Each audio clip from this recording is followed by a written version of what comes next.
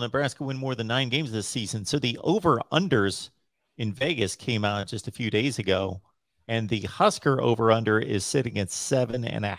7.5, yeah. Yeah. That's a tough call for me to make. Yeah. If anything, if I let my my lean be communicated right now, I don't think anybody in this chat's going to be too happy with me. So I tend to lean on the low side there, but I think that's about right where I would want to stay away from it. Yeah, I mean, Vegas knows what they're doing, right? That's how they make usually money. Yeah. So I think, I mean, when you bring that question up, more in my mind is that it's kind of an audition for Scott Frost. We've been saying all along. I know we get asked this question, I think, every week. I mean, how many weeks have we been doing this show? But there it is again. Yeah, Billy. Exactly. So what I'm trying to say is that we've been saying all along that making a bowl game is kind of what your target is. But I've kind of changed my attitude on that, thinking that maybe this is just make or break year for Scott Frost in this program.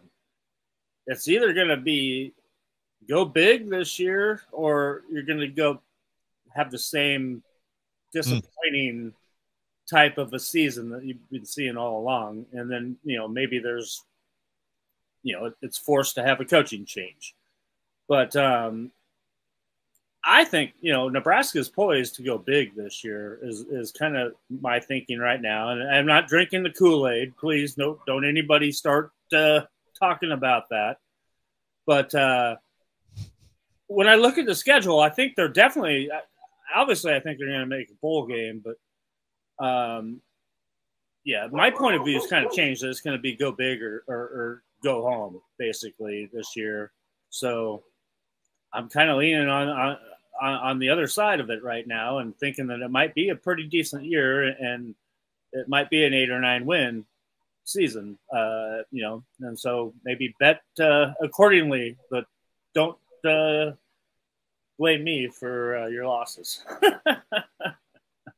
Well, there's no question that they've traded a tougher schedule in for an easier one. They've lost Ohio State and Michigan State and replaced Ohio State and Michigan State with Rutgers and let me think through. Indiana and Rutgers. Yeah. Well, they had Rutgers last year too. Hey! Sorry.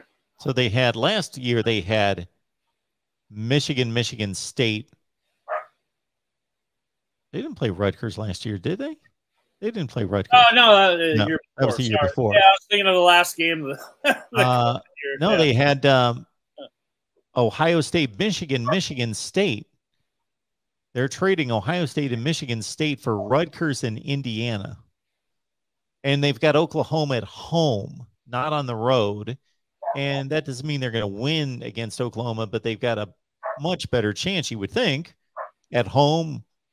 And I think they've upgraded considerably, more than anybody in the Big Ten through the transfer portal. I mean, big time they have. And that makes me laugh. I'm sorry to kind of joke about that, but I was actually listening to it was yesterday. I was listening to a local radio station, and they were talking to a guy from the Athletic that's from Iowa that covers Iowa, and they've only got one guy in the transfer portal at Iowa. They've lost 6. Yeah. I mean, I think Nebraska has definitely, done a ton more work than anybody else out there in the Big Ten. But they were also in that position where they needed to do that. Yeah, Iowa's a conservative program, and it suits them well. And they just would rather recruit out of the high school ranks and develop them. And we'll see how that works for them going forward.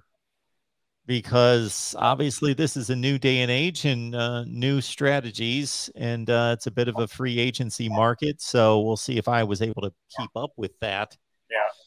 But at this point, they're just they. It wasn't that they missed out on guys; they just didn't go after guys. They held pat. Exactly. That they didn't. That's not the way they kind of do things. And hey, what works for them, I guess.